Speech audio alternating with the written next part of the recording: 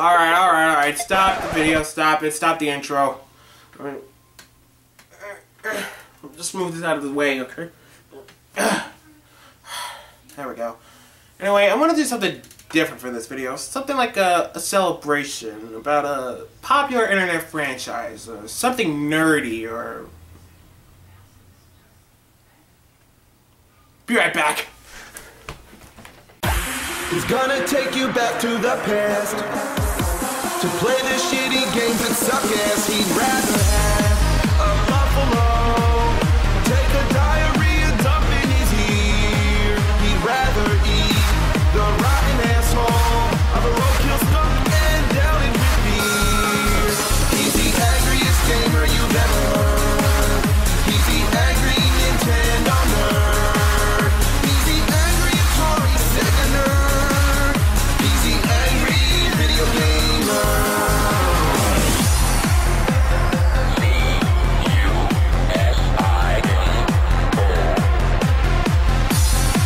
When you turn on your TV, make sure it's tuned to channel 3. He's got a nerdy shirt and a pocket pouch. Although I've never seen him write anything down. He's got a power glove and a filthy mouth.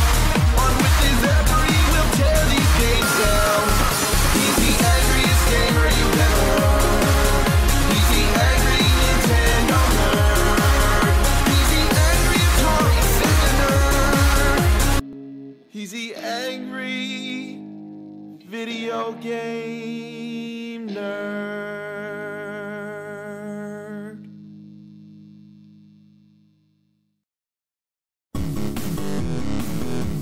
Alright, well, that was fun. Anyway, this video, we're going to talk about the angry video game nerd. What could I say? He's the best game reviewer that we all know. James Rolfe, the creator of the character, only did a couple of these videos just for fun. Since the growing popularity of all of his fans following his work, he has inspired different people to review video games, well, including myself. Well, that's not the reason why I'm doing this video. I'm doing this because of a certain game.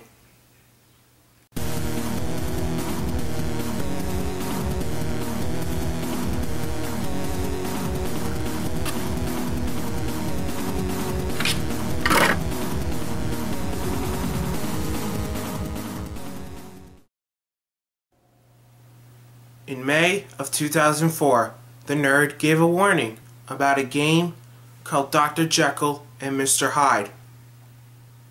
God, made it perfectly clear. Do not play this game! What I understand, after the original video was out, people have played it. They never listened. Well, I hate to be an angry bastard, but it's all your fault. Yeah, you couldn't heed his warning. Your curiosity had just exploded and want to check the game out yourself. I listened to the words of the nerd, and once he said, do not play the game, I listened.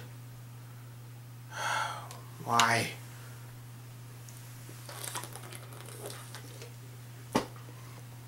He called it a piece of shit. He called it an awful steaming pile of goat shit. But that was honoring it. He could have taken a shit on this game and it wouldn't matter anyway.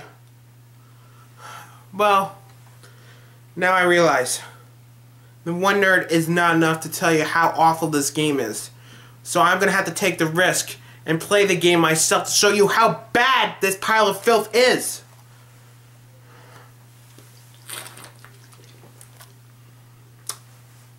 Alright, this is for the nerd.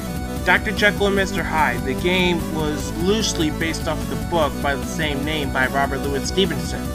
It's about a doctor creating a potion to expose his inner evil. It was interesting. Once I heard the story, I fell in love with it. Then I saw the first spoken film starring Frederick March, and I loved that one. Now once I heard that there was a video game adaptation based off of this source material, I was really confused. Oh what? A game based off of a book? Why am I getting the feeling that's not gonna match?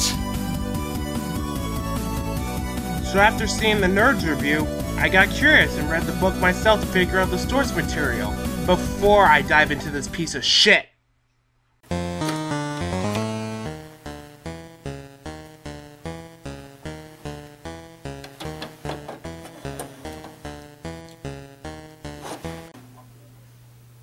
You know, I hate to delay the inevitable, but what's up with the guy on the cover right here? He looks a lot like Two-Face. You know, I was thinking, maybe they took the picture of Jekyll and Hyde from the likeness of the 1941 movie poster. Does it have the same resemblance? But, nah, that's just all I know. But, this is just the most creepiest image ever. I mean, the most creepiest image in any video game cover. I mean, have you ever heard of any other ones? Maybe this is the only one. This game was made by Toho, same company that made the Godzilla films. Alright, I had enough bullshit with Godzilla the other day. Alright. Let's just do this.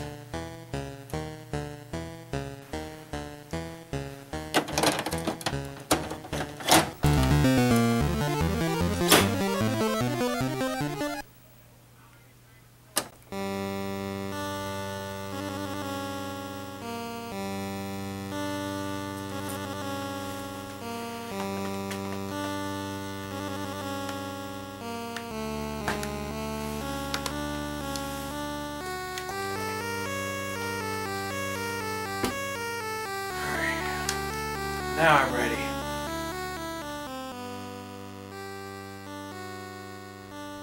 Alright, before we start this review, I'm gonna have to give it a little test run to see how this game plays out.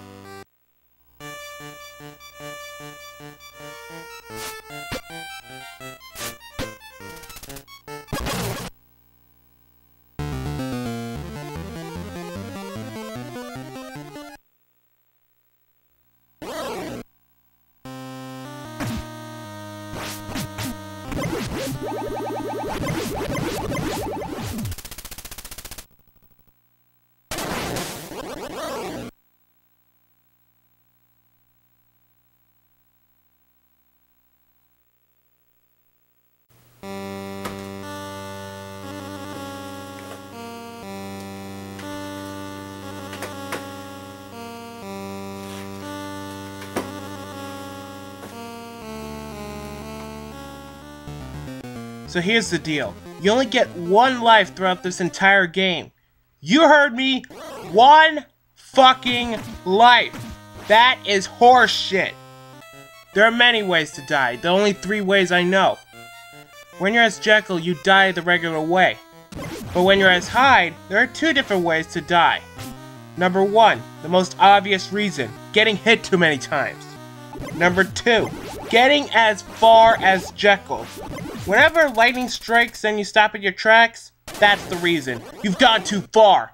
So, just to clarify, if I ever get to explain what happens here, then your brain will just fall out and then you'll never understand what's going to happen later on in this review. Let me just say it's just going to be a brain fart. The main weapon you have is his cane. This is the most worthless weapon in the entire game. It doesn't do anything, and no matter what I do, it will never connect for damage. Who the fuck designs a game with a worthless weapon in a fucking game? You have to be on brain damage if you ever thought of that.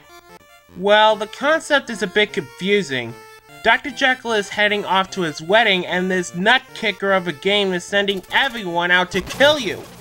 When you're Jekyll, it's just a boring ass game to play. Saying this makes you fall asleep while playing it. When you're Hyde, it's like a totally different game. First off, it sets off in auto-scrolling mode, which I personally hate in video games. Second, you shoot some weird projectile that goes in a wavy pattern which makes it hard to hit your enemies. And third is the enemies. They weren't even in the original story. You're supposed to go around raping women, get drunk, get picked up fights at a bar. That's Mr. Hyde. But no, you shoot wavy projectiles, which the game calls it the Psycho Wave. And Psycho is a perfect word to speak when you're playing this game. Now I know that all of you have the same answer on your minds, but let me just clarify it to the handful of people that don't know. Does any of that shit that happens in the game happen in the book? Well, I have read the book back in high school. No. Of course not. Although there's some of you that said that it has some resemblance to the book, you should go check yourself into a mental hospital because you're delusional. This feels like there is no end to this madness. It just keeps going on, and on, and on! Holy fuck, I can't believe this! Hyde just dropped from one step and he died! How in the holy mother of elephant shit does that make sense? Did he just stub his toe and then he cracked his neck at the end? This is just raising a lot of questions right here. Also, these fucking spiders suck. Oh, come on, go up! Go up! Go the fuck up! Come on! Those of you who don't know, I'm growing a beard right now. That's how much time and patience is wasting on me! Finally! Man, what is up with this crazy game? We have townspeople attacking me in any way possible. There is an opera singer singing badly. Yes, this explains everything. Her singing is so bad, it hurts you. I guess it does make sense. But there's also a kid throwing rocks at you from a slingshot. What does this have to do with Jekyll and Hyde? Plus, there's also some animal abuse here in this game. We got cats and dogs chasing around, spiders hanging down to waste my fucking time, bees flying around just to annoy me, and birds shitting on me. You heard me. Birds shitting on me. The fucking shit! Why do they put this in the game, and why do they shit half their sizes? Birds shit on white splatter pellets, not brown coiled up poop mountains. Don't be ridiculous, dogs shit that way. Saying that sums up the entire game. You know, I could spend a half hour talking about this shitty game, but I don't even want to bother because summing this up is already terrible as it is. With the story of Dr. Jekyll and Mr. Hyde, I would expect something better than this miserable pile of fucking shit.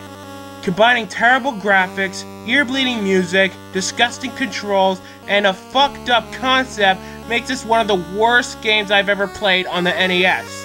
And now I get what the nerd is saying about this. It sucks. It blows corn chunks right out of your nose and makes you shit rusted nails from your putrid asshole.